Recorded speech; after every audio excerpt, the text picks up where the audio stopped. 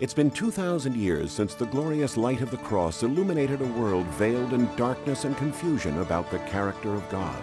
And still today, the greatest need of mankind is a revelation of God's love as revealed in the life of Christ. Amazing Facts presents the Everlasting Gospel with Pastor Doug Batchelor. Coming to you each week from Sacramento Central Church in sunny California. Discover hidden treasures in God's Word today. If you have your Bibles, please turn with me to the book of Acts chapter 27. The message today is dealing with weathering a storm, and this would be part 2, weathering a storm. And our story today will pick up in Acts 27, and God willing, it'll complete in the first few verses of Acts 28. Paul had been arrested in Jerusalem. He wasn't going to get a fair trial, he knew, from the religious leaders there, as Stephen did not get a fair trial and Jesus did not get a fair trial. So being a Roman citizen, he appealed to Caesar. You know, sometimes they'll move a court case from one town to another if they say, you're not going to get a fair trial in this town because of some of the sentiments that may already be swirling around connected with the event. And so because there was already such a tremendous bias against Christianity in Jerusalem, he appealed to Caesar. Well, the quickest way to do that was by ship. But they'd waited a little late in the season to begin this journey. Paul is committed to the care of a Roman centurion named Julius, who proves to be a very wise and seems to be a just man. You look at the centurions in the Bible, and virtually all of them turn out to be pretty good men.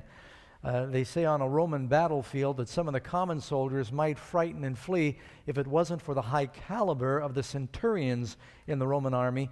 They were, you had to be pretty strong, smart, and fearless to become a centurion. And so they already had that nobility about them. As they're making their journey by ship, the winds are against them. Several times they have to skirt around the back of various islands in the Mediterranean to try and make any progress. And then at one point, when they're about to leave Crete, they've docked at a place called Fair Havens. Paul, who's just a prisoner, he's one of many prisoners on this boat, he said, you know, I know something about sailing. Someone estimated that Paul maybe had sailed thousands of miles in his life, being from Tarsus and going back and forth to Jerusalem for the feasts, and all of his journey. 3 times shipwrecked, he survived. He knew something about it, and he said, I perceive that this journey is going to end with a disaster, not only of the ship and the cargo, but of the lives, the souls. And I advise you, it's past the season for safe sailing. You ought to stay right where you're at. But Fair Havens was a little podunk. I mean, they called it Fair Havens, but that's like when you're driving across Nevada and you see a little hotel that says Paradise. It was a misnomer. And so they said, we don't want to stay here. Let's make it to Phoenix. Well, in their attempt to make it to Phoenix, the wind first looked good, but then it turned bad. And it started driving them out into sea, and it got worse and worse. And the next thing you knew, they found themselves in the middle of a full-blown winter hurricane in the Mediterranean in a primitive boat. Now, the boats weren't that primitive. I wish I had more time to talk to you about some of the maritime technology that they had back in Paul's day. But one thing I'll mention, if you read in Acts 27, verse 37, it says, and in all, there were 276 persons on the ship. You know, some people said you can't trust the Bible because they make these outrageous statements. And back in the time of the apostles, the boats were very small. They were like these little Egyptian river boats. And you think about the days of Christopher Columbus. Any of you remember your American history? What is it, the Nina, Pinta, Santa Maria? And each of those boats held maybe 30 people.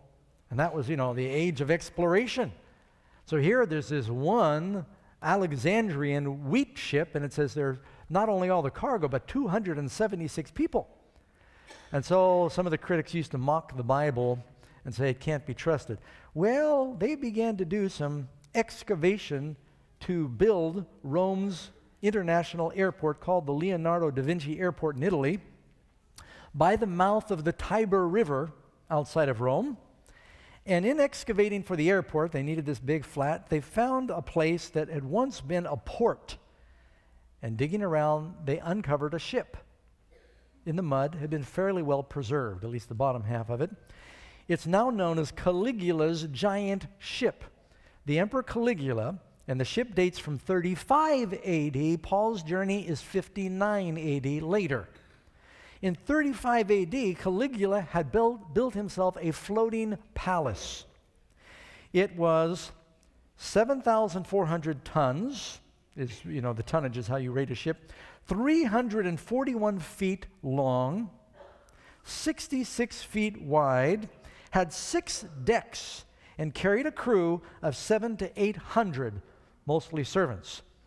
Had a theater on board, and the buffet, and all these amenities, and Caligula was a very decadent emperor. And it was like a floating orgy on this ship. But they've discovered that now. Had a jacuzzi on the ship, and a way to heat the water. They had a fire, a boiler going underneath it. It's this fantastic technology that they found. So it shouldn't strain you at all to think that there was a wheat ship that also could hold 276 soldiers back in Paul's day. So in the midst of this storm, they are captured in a time of great darkness. They don't know where they are. You can read in verse 20, Acts 27, verse 20. Now when neither sun nor star appeared for many days, and no small tempest beat on us, that's Luke's diminutive way of saying we are getting beaten to death by a very big tempest, all hope that we should be saved was finally given up. Paul tells us that there's some great things, faith and love, and I didn't do them in order because the last one is what I wanted you to remember, hope. Hope. Hope springs eternal. You ever lose hope that you'll be saved? Sometimes people come to church for years and they lose hope that they can be saved, and they just go through the motions. They figure my judgment won't be severe if I at least do my best. Probably won't be saved. Punishment won't be as bad. So they're going through the motions, hopeless. And when you look at the world today, you can see where people might begin to lose hope. Things seem to be spiraling out of control. Maybe in your life, you're experiencing some form of storm. How do you make it through when you don't know where you are? They say that in order to have any security, you need to have the answer to 3 very important questions. Where'd I come from? What am I doing here? And where am I going? And in maritime adventures, they used the sun and they used the stars to fix a position to see what their progress was about where they've come from, where they were, and where they were going. They can't see anything. They don't know where they are. If it wasn't for their equilibrium, which was already seasick, they wouldn't know what end was up or down. And they did not have the kind of automatically inflatable lifeboats that they have on some of the ships today. They had a little skiff in the back that wasn't very seaworthy by itself. Matter of fact, they took the skiff and put it on the ship when the storm began. So they're having a rough time. This is a severe storm. And you can read here, they've already jettisoned the cargo. You go to verse 21. But after long abstinence from food, then Paul stood in the midst of them and said, Men, you should have listened to me and not have sailed from Crete and incurred this disaster and loss. Now, it wasn't just that Paul was a prophet. He was just using common sense when he said it's past sailing season. God's providence often follows our prudence. God is, I think, a lot more liberal with his miracles when we use good judgment. And they hadn't even used good judgment. So he begins by saying, my Jewish grandmother used to do this all the time, I told you so. And, just to heap on the guilt a little bit. And he's also saying, maybe you should have listened to me then, maybe you should listen to me now. And before this trip is over, it is astonishing how Paul goes from a position of being a slave, being transported like a rat on this boat, to really being captain of the whole operation. God has a way of taking his servants and putting them in positions where they are able to help guide. And he does this here. Paul is a servant of God. He's on a mission for God. And he said, and now I urge you to take heart. Don't lose hope.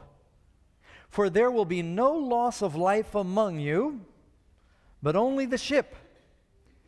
For there stood by me this night an angel of God to whom I belong, and who I serve. I don't serve Nero, or Caligula, or Tiberius. I serve God. And his messenger came to me tonight because I've been praying for you. That's the implication. Saying, do not be afraid, Paul. Paul is afraid that he's not going to make it to Rome because he wants to preach in Rome. So now he's thinking, I'm going to die in this tub of a boat out here in the middle of the Mediterranean. I'm never going to get there. And that was his concern. And the angel said, don't worry, Paul, you're going to make it to Rome. You're going to preach before Caesar. But Paul was also praying for all the other sailors on the boat. You notice, Paul did not say, Lord, please save this expensive boat. He said, save the people on the boat. Now, the owner of the ship, he was more concerned about his cargo. There might even be an analogy in this story. Think about it for a moment. You've got a ship that's going to bring grain to the Roman capital. And that's a type for the Word of God. The important thing on that ship was Paul and Luke and their friend. They were the ones going to Rome to bring the real bread of life to the capital. Do not be afraid. You will stand before Caesar, and God has granted you all those who sail with you. He had been praying for the people. Therefore take heart, Paul says, for I believe that it will be just as God told me. I believe the word of God will come true. Now, was there anything in the environment about what they could see that would make them think that Paul was right? When Paul, clinging to what's left of the rigging on the ship, shouts to the sailors gathered on the deck, because they're all seasick, you need to stay pretty close to the deck. And they're swaying back and forth, and they're green in their faces, and they all have lost hope that they're going to live. And the wind is howling, and the waves are hitting them in the face, and Paul says, cheer up. We're going to make it. God spoke to me tonight. The ship's not going to make it. That must have worried him a little bit. But be encouraged. You'll live. I don't think at that point any of them cared very much about the ship. He said, take heart, for I believe God. However, we must run aground on a certain island. Now, you notice in this little passage I just read here, what was the priority for Paul? The ship or the souls? Why did Jesus come into this world? To save stuff or to save souls? The important thing is the people. You know, even in the story of Jonah, they were throwing everything overboard, but they were reluctant to throw Jonah overboard. Why? Because Jesus said, you're worth more than many sheep, let alone cargo. We're made in the image of God. You know, in 1998, Hurricane Mitch was the biggest hurricane of the season. Some of you probably still remember Hurricane Mitch in spite of all the other natural disasters we've had since then that would eclipse everything. I remember it was just before we did 99 in New York. And there were about 19,325 people died from Hurricane Mitch. It's a lot more than Katrina. Most of them in Central America, Honduras. And 31 of those people died that probably didn't need to die. They were part of the crew of a ship that was called the Fantôme, which means phantom or ghost in French. And it was the pride and joy of a cruise line called Windjammer Barefoot Cruises, worth about $15 million. Problem was it wasn't insured. They were self-insured, which sometimes means you're not really insured. And when they saw the weather, they were in the middle of a cruise in the Gulf, and they saw the storm was coming. At first they thought we can outrun it to the south, but it began to corner them on the coast of Belize. Matter of fact, this month the Batchelors will be in Belize. And they took off and they had to come back to Belize City, and that was the time for them to park the boat and run for their lives. But they said, you know, this is an expensive ship. If there's any chance we can save the ship, we're willing to risk at least some of the crew. And so they put off about 100 passengers and some of the crew, and they kept the necessary captain and 30 crew members, and they tried to outrun the storm. Well, these sailboats don't go that fast. And so they zigged, and they zagged, and they jogged, and they tacked. They went behind an island that was pretty flat, trying to find some cover. Last time the owner of the ship, who was calling on their radio, Michael D. Burke, the president of the cruise lines, heard from them.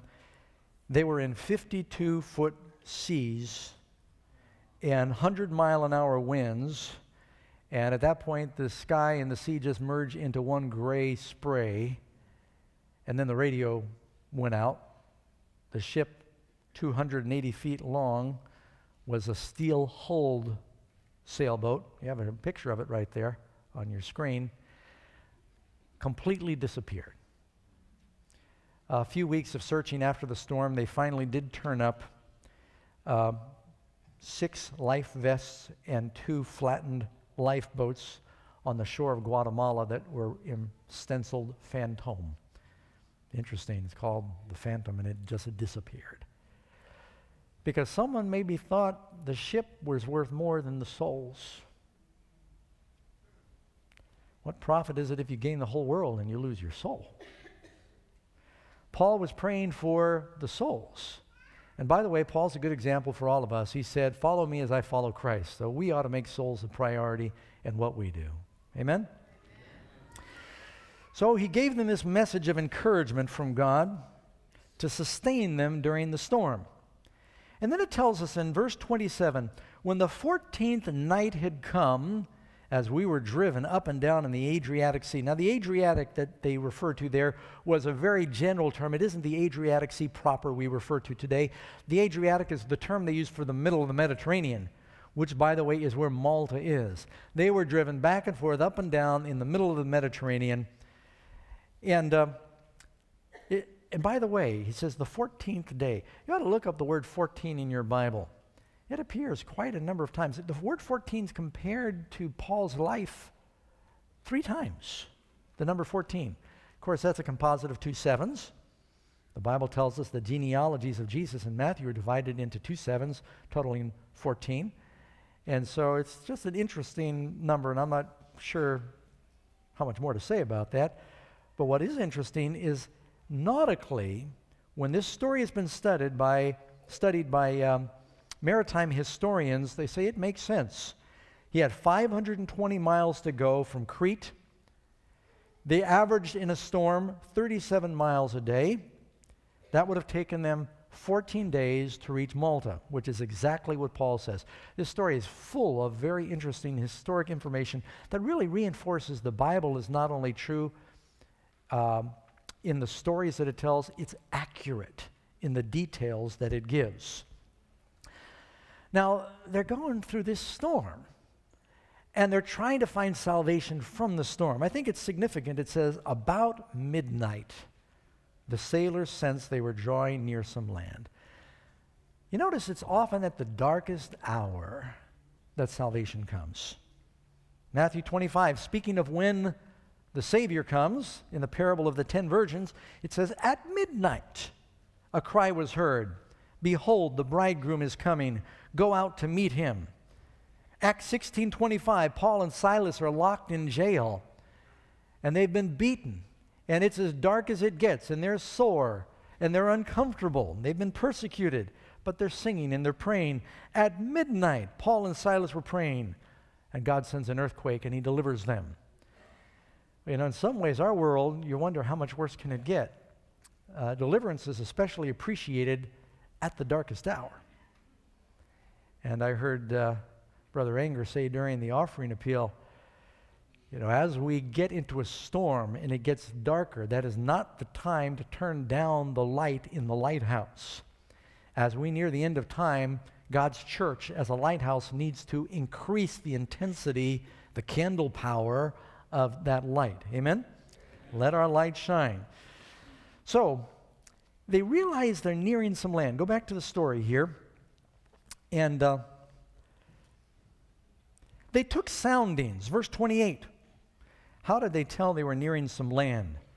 Well, you know, when you get about a quarter mile in a storm from a rocky shore, you can begin to hear the constant breaking of the waves, which sounds different from when waves break on water. When the waves are breaking on the rock, it makes a different kind of sound. And they begin to hear this constant roar in the distance. Sailors were acquainted with that, and they said, I think we're getting near some land. They can't see it, but they hear something different. Maybe there's some change in the pattern of the waves. You know, it's very interesting, but I can't confirm it, but it is nevertheless very interesting, and it may be true. They say the way the ancient Polynesians were able to navigate around the massive Pacific Ocean and somehow find an island was by using a technique of circles that were bent, intersecting circles, that helped them read the pattern of the swells on the ocean, because islands break up the swells and create a different pattern, and you can study these. We can do it with computers now. You can tell where an island is in a body of water. If you know where the waves are coming from by how the wave patterns feel, we can extrapolate, or how the wave patterns appear. You can extrapolate backwards and sort of locate where will that landmass be, how big will it be, based on the pattern of the swells. Well, now they're finding in these ancient Polynesian cultures, they had these strange concentric circles, and said, what did that all mean? They said, well, that was our compass. That's how we found our way around the Pacific. We would read the waves to find the islands. And maybe they could tell there was a change in the pattern of the waves and they were nearing some land. But anyway, it inspired them to begin to sound. Now, in Bible times, what that meant is they had a long, long rope. They must have kept this when they threw everything else. Had a rock or some kind of lead weight. They did have lead at the bottom of that rope. And there's knots tied. You know, when you measure off fathoms used to be a knot tied. Actually, when they measured how many knots a ship was traveling, they would throw out this floating rope, and as quickly as the knots went out, they'd say that's how many knots we're traveling. And so they had another rope with knots on it. They'd drop over to sound, and they'd say how many fathoms deep we are, based on how many knots before the thing would drop. Very quickly, when it hit the bottom, it would slow down and begin to bundle up on top of the water. And I've seen fishermen do bottom fishing that way, where they throw out, they want the bait just to sit on the water. They throw it out and they watch it go down, and when it finally hits the bottom, it stops pulling down, and you can say, all right, that's how deep we are. Well, they took soundings. And so they're measuring, you know, as you get closer to an island, it starts to get more and more what? Shallow. They took soundings and found it to be 20 fathoms. And they gone a little farther. They took soundings again and found it to be 15 fathoms. That's all you need. What does that mean? We're nearing land. Now, could they see the land? No. Did they know where they were based on the stars or the sun? No. But they did have some ways of telling when they were near. Do we have some ways to tell that we are getting near the end? Now, there are people out there that have calculated the exact day of Christ's coming. Matter of fact, this is April? Yeah, we're in April. We're in April now, but I mean, yeah, so we're, yeah, 51 days. Are you counting down?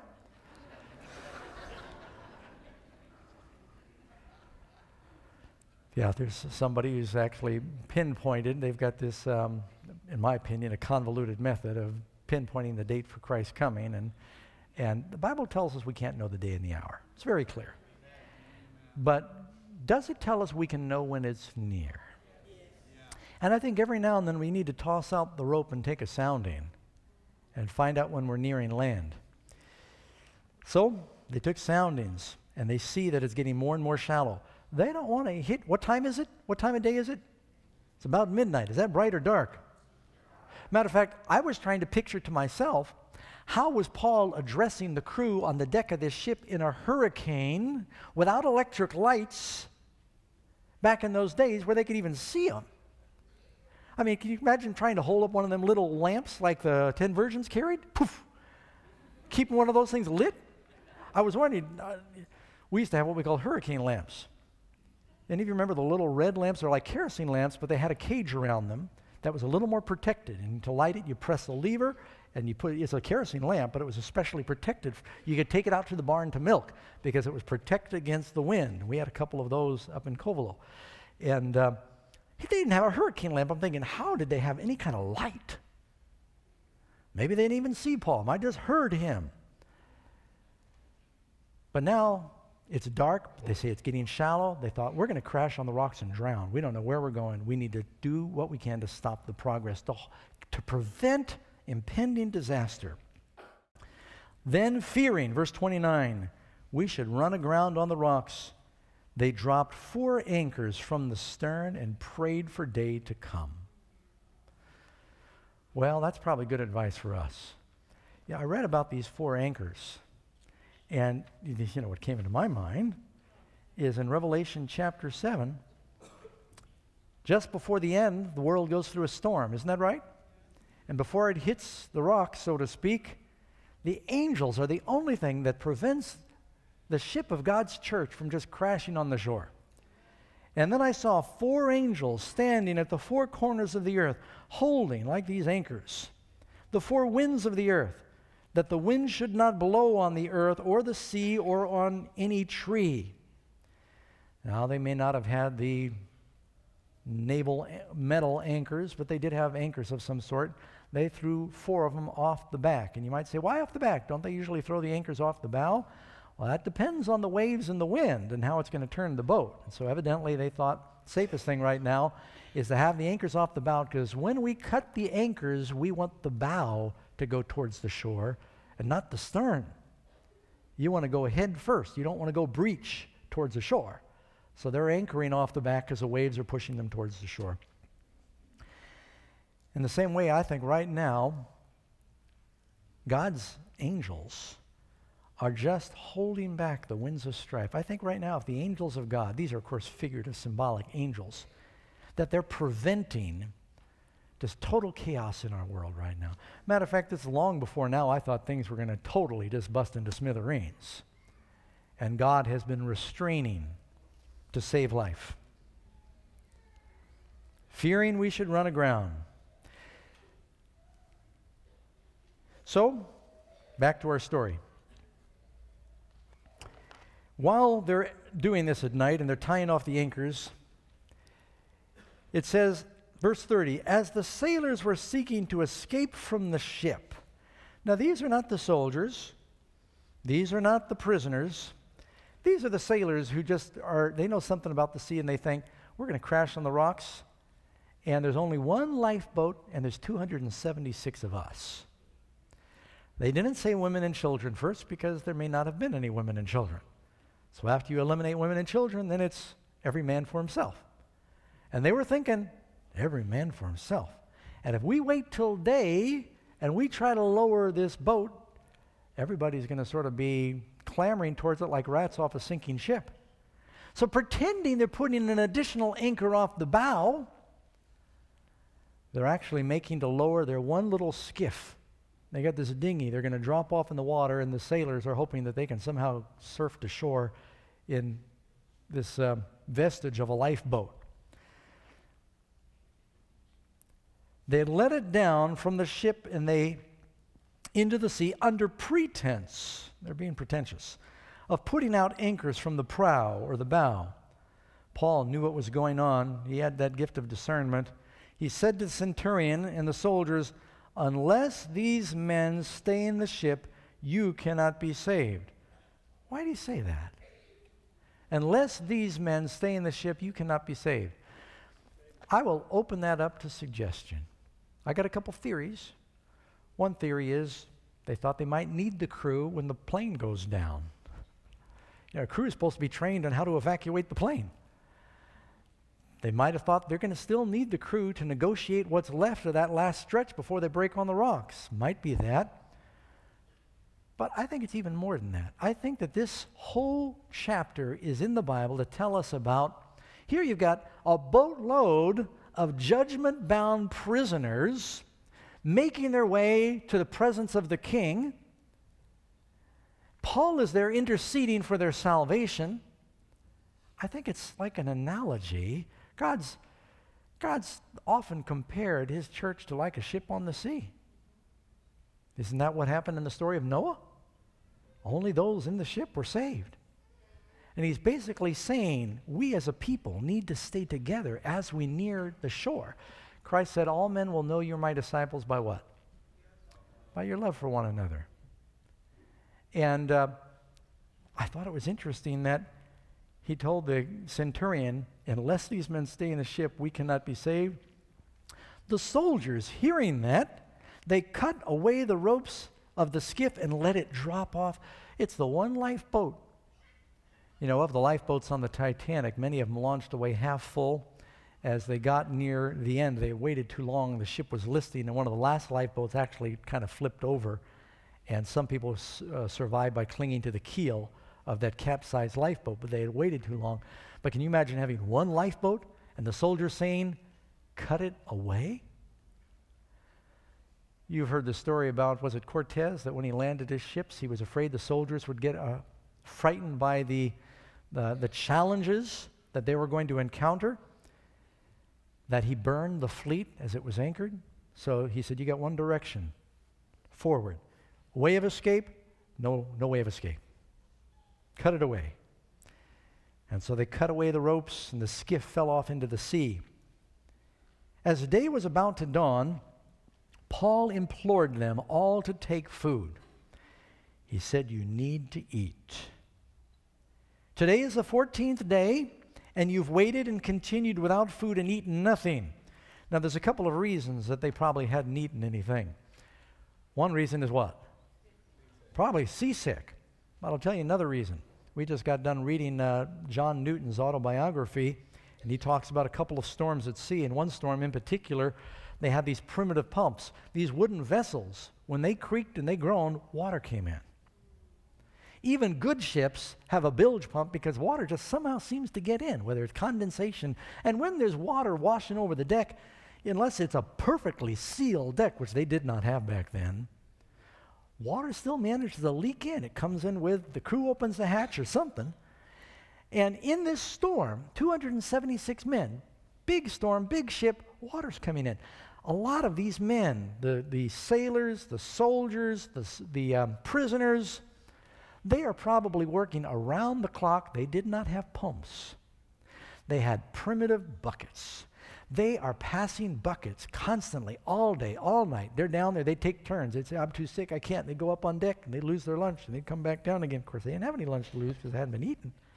They go back down again. They'd be passing the buckets, and they're throwing the water, trying to keep the thing floating.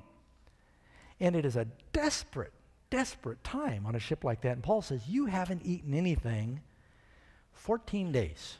You ever go on a 14-day fast and try and work at the same time? But what does eating mean for us as Christians? If we're going into the storm, you need to fortify yourself with the Word of God. You notice they'd thrown about everything overboard they could, but they kept some bread. And so Paul said, you need to eat. I urge you, take nourishment for your survival. I've underlined that in my Bible. As you near the shore, friends, I urge you, take nourishment for your survival. It is a matter of life and death. If you want to make it through this storm, then you need to feed your soul, friends. Since not a hair will fall from the head of any of you. I should have underlined that one too, but I didn't. And when he had said these things, he took bread and he gave thanks to God in the presence of them all. And then when he broke it, he began to eat. You know, he did what Jesus did. He blessed the food. Isn't that, what an opportunity. Here they are in a storm. You can think about this. He said, get some bread. And, you know, they're all rocking around. The anchors are holding them. They can hear it groaning and creaking. The waves are crashing on the shore. The wind is howling. And they say, okay, yeah, we'll eat something. He said, hang a minute. I need to have prayer. He said, you're not going to eat this bread until I have my prayer. I'm going to bless it. Now, the reason I mention this is, I know there are some Christians that when you go out in public and you eat, you look around and you think, well, what will all these pagans think if I bless my food? And you think, well, you know, I'll say, bow my head, I'll say a few words. And, you know, I've done that too, because you don't want to be a spectacle. But if I'm ever with anybody, it doesn't matter if you're surrounded by soldiers and prisoners and sailors. You bless your food. You let them know, you tell them, I'm thanking God for my food, and I'm going to ask his blessing on my food. And there's more to it than that. When you eat the Word of God, should you pray first and ask God to bless your meal, to give you wisdom? And when he had broken bread, he began to eat. Then they were all encouraged. They hadn't eaten anything yet. They're watching Paul eat. They're encouraged. And they were encouraged, saying, well, he must think he's going to live. He's not acting like this is his last meal. He's acting like he needs strength for a swim. Now, your grandmother would have said, don't eat if you're going swimming. But Paul is saying, eat before you go swimming. Eat a little something. And they were all encouraged and took food themselves. Would you like to encourage someone else to study the Bible? Let them see you eating.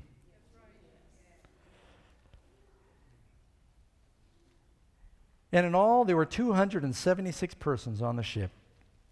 So when they'd eaten enough, they lightened the ship and they threw out the wheat into the sea. They threw out the remainder, meaning you need to store up what you're going to need for that last stretch. You know, the day is coming where you may not have a Bible in your hand as you near shore. That last couple hundred yards, you better have something stored away. You might be tested for what you believe, and the Holy Spirit promises, I will bring to your remembrance whatsoever I have said. That's assuming you've read it already. And so you need to be filling your mind with the Word of God now, because someday you might be called on the carpet by the kings and leaders of this world to defend your faith, and you might not be able to say, oh, can I have my Bible computer program and I'll do a search? He wants you to have it here. What did Jesus do in the desert with the devil? Did he say, hang on, Satan, let me get out my iPad. I got a Bible program here. I'll search it. Or did he have it stored away in his mind? We need to have it stored in our heart. Thy word I have hidden on my computer that I might not sin against you. Now, I'm talking to myself now. I've become kind of weak because I'm so used to searching my computer. I've got to remember where it is, not only in the Bible, but stored away in my mind. Now, when it was day, they didn't recognize the land, but they observed the bay, in the bay a beach into which they planned to run the ship if possible. It didn't look hopeful. They have no sail left. Rudder's probably broken. And they let go the anchors and left them in the sea. They didn't even try and pull them up again. They know they're making the last run. The ship has already fallen apart. Loosing the rudder ropes, they hoisted the mainsail. I said a minute ago they may not have had a sail. They evidently had a mainsail to the wind and made for shore, but striking a place where two seas met. You know, when the ocean goes around an island, sometimes it wraps around it, it meets again. And I've been to the island of Malta, and it's, you know, out there in the middle of the Mediterranean. They got struck by two seas that began to spin around like a whirlpool. They ran the ship aground. It either hit a rock or sand. The bow stuck fast and remained immovable, but the stern was being beaten back and forth by the violence of the waves. Now the soldiers' plan was to kill the prisoners, lest any of them should swim away and escape. Why are they going to do that? Roman law was that if you're a Roman soldier and you lose a prisoner, whatever sentence that prisoner had coming, you get. Many of these prisoners on this boat are not only on their way for judgment, many of them are probably on their way to be poured into the great big old maw of the Colosseum where people were being killed on a daily basis for entertainment. That was in its prime during the time of 59 AD. And a lot of these prisoners around Paul, they are just fodder. Their lives were going to be fodder for the entertainment of the Roman civilization. But Paul is praying for them. He's praying for their souls. So they're going to kill them all. I mean, they're just, they're going to die in the Colosseums, most of them. But if they did it to one, they had to do it to all. And Julius said, Paul has saved our lives. Paul is the one we should have listened to. This man has got the Spirit of God. I'm not going to kill him. Let's take the chance that we're not going to lose any prisoners, that none will escape. The centurion, wanting to save Paul, kept them from their purpose and commanded those who could swim should jump overboard first and get to land, and the rest some on boards and some on broken pieces of the ship. So it was, they all escaped safely to land. What are the odds in a storm like that? A lot of them couldn't swim. Couldn't believe when we were reading the story of John Newton, here's this sailor, been a sailor for years. And he says 2 or 3 times during the book, if I'd fallen in, I'd be in big trouble because I couldn't swim. I thought that was criteria for anybody in the British Navy to be able to swim, but not so. A lot of them didn't even know how to swim. So how'd they survive? Clinging to pieces of the ship. Now, when should we leave the church? Is there ever a time when you ought to leave the church? Well, maybe. This is on tape, so I got to qualify that. If you are part of a church that no longer allows you to practice and preach the convictions you have, you really have no alternative but to go somewhere else or compromise your convictions. There are things that I see happening in the church I don't agree with. I mean, there's always been, the waves of apostasy have always beat against God's church. There's nothing new about that. But you can't bail a boat from the outside. If you're going to bail it, you got to be in the boat, right? You can't clean a house from the outside. You got to be in the church to bring revival. So the issue is, as long as you're able to practice your convictions and to share the truth, you need to stay in the boat. But is there a day coming when a church that is labeled as illegal because of their convictions, that they're going to have to go underground? Is our church in that day going to have offices on the corner? When you can't buy or sell in the last days, do you really think that we're going to have marquee out front here? When there's a death decree for people who stand for the teachings of God? How do we survive as we near the shore? We're going to be gathering in little groups clinging to what's left of the ship as we're carried by the various waves. But up till then, we got to stay as a church together. Cling together. Now, I think it's amazing. They all escaped. Why did they all escape? They were going to kill the prisoners. But because of Paul, they all lived. Because of Paul's prayers, they all lived. And because of the life of Paul, all the prisoners are saved. Paul is like a type of Jesus here. One more, I've got a couple moments left. One more quick story. Now, when they escaped, they found out the island where they landed was called Melita. That's Malta today, same island. And the natives, I think your King James says the barbarians, and Luke is writing this, these are primitive pagan people, showed us unusual kindness. For they kindled a fire. They made us all welcome. On some coasts of the world, when ships would shipwreck, the natives would come out, they'd kill the sailors, and they'd take all the cargo that washed ashore. But instead, these folks are caring more about the souls. But they're pagans. What's wrong with them? You notice even in the story of Jonah, the sailors did not want to sacrifice Jonah. They were just people. I have been just totally amazed looking at this tsunami and earthquake in Japan, the devastation there. In some countries that I won't name, you would have had looting in the cities and bedlam and chaos and long lines for food. You had people fighting in the lines. You would have had pandemonium. and riots. You know, Japan does not claim to be a Christian country. Vast majority of them, statistically, are atheists. But the dignity and the self-composure and the kindness that those people are showing to each other through this tragedy, I think it's unsurpassed in history. I don't think I've ever seen anything like that. You know, the Spirit of God works on people all over the world. And these people in Malta were people of dignity, unusual kindness. And it's raining, and they built a fire. They saw all these stragglers washing up on the shore, and they're shivering and cold and hungry and gaunt. And in the midst of all this, what does Paul do? What a servant. Paul goes out, and he's gathering wood and sticks to put on the fire. Instead of saying, look, you've all been saved because of me, Paul, he was a tent maker. He knew how to work with his hands. He was happy serving. And in the process of gathering the sticks, you know, Paul had a thorn in his side, many believe was bad eyesight. He gathered one stick that wasn't a stick. There was a viper. Probably it was a little bit dormant, but as he set this pile of sticks by the fire to toss them in one by one, the thing warmed up. And it came out and it latched onto Paul and it bit him on the hand. It fastened on his hand. Where were Jesus' scars? So when the natives saw the creature hanging from his hand, they said to one another, "Ooh, talk about a Greek tragedy." No, they didn't say that. They said, "No doubt this man is a murderer, whom though he has escaped the sea, yet because he's so guilty, justice," they believed in justice. They believed murderers should die. They had some good beliefs.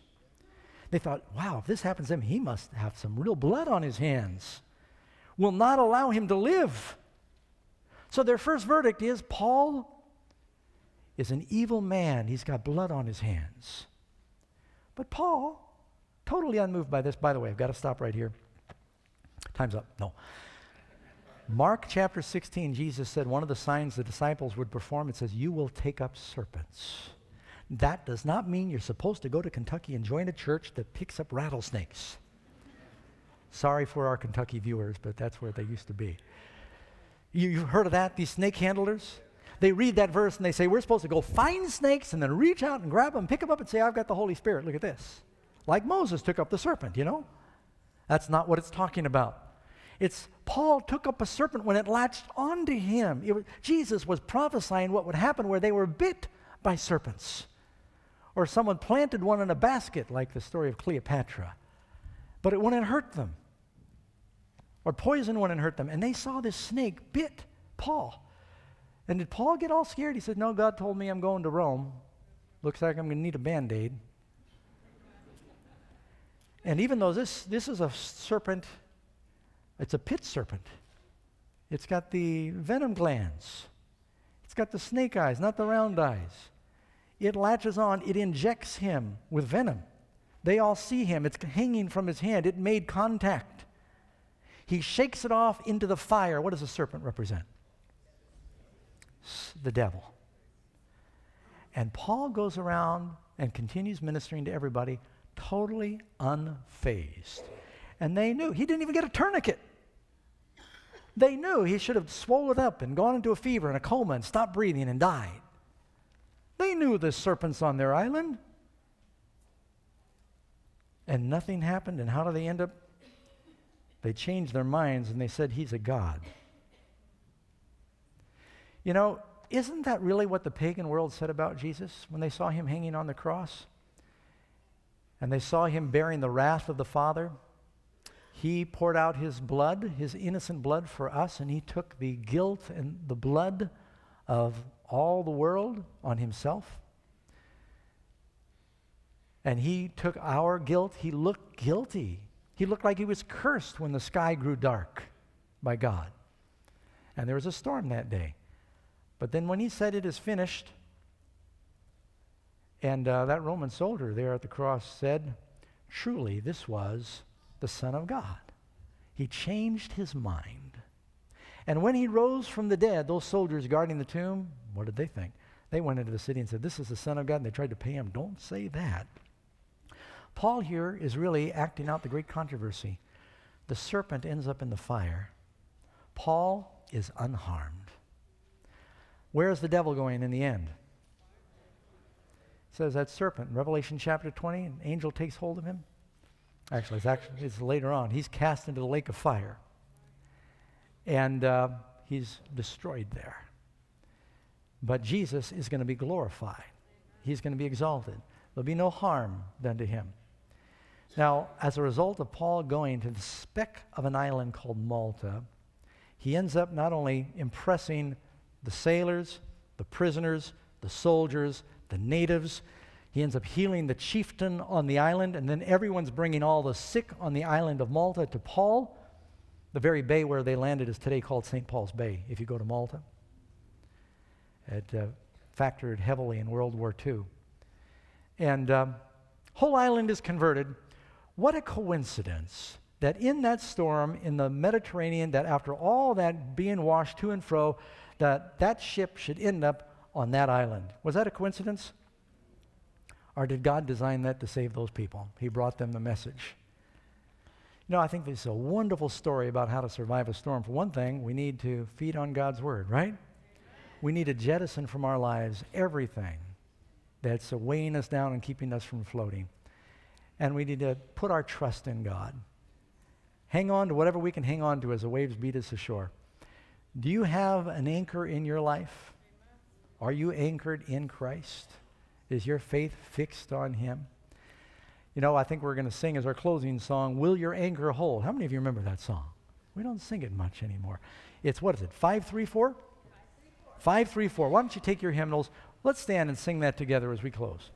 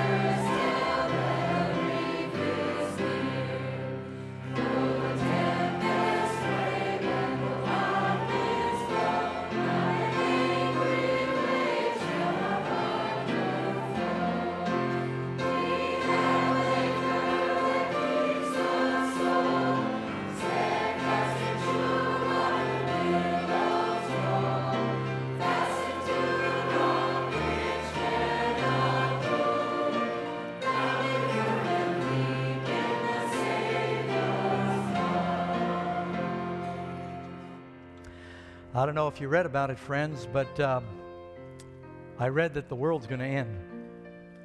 And I read that Jesus is coming soon. It wasn't in the paper, it's in the Bible. I guess even the papers are starting to carry it now. And we have a big work to do. We want to make sure that our anchors are deeply secured to that rock under the water. So no matter what's happening on the top, our souls are not tossed to and fro like a ship without a rudder or a sail, but we're anchored in what we believe. We're rooted in Christ. Are you? Have you made that decision?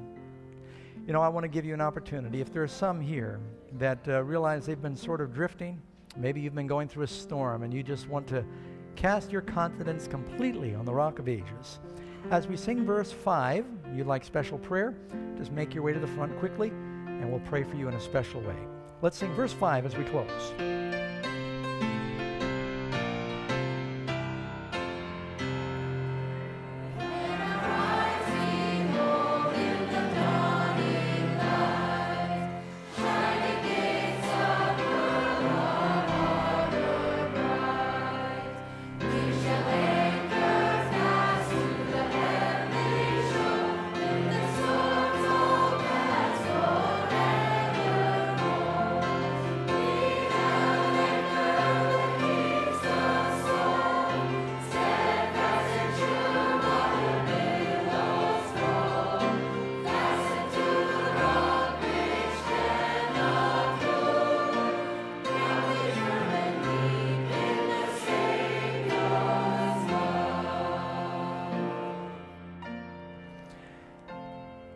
Growing up, we lived a lot by the water growing up, and sometimes we'd go out diving, snorkeling. And when you leave your boat and go out snorkeling, everyone wanted to go. You want to make sure it's there when you come back. And so we'd drop the anchor. We'd actually dive down in the water, and we would hand fix the anchor into a rock, or you're not supposed to do that now, a piece of coral or something, to make sure that it would be there when we came back. Have you anchored yourself? Do you know that your life is fixed upon Christ, your eyes set upon Him? Do you know that Jesus, like Paul, took the venom of the devil in His hands on the cross for you, and that He is pleading in your behalf? Father in heaven, Lord, what a privilege to be in this place of worship on your Sabbath day, to be gathered with your people.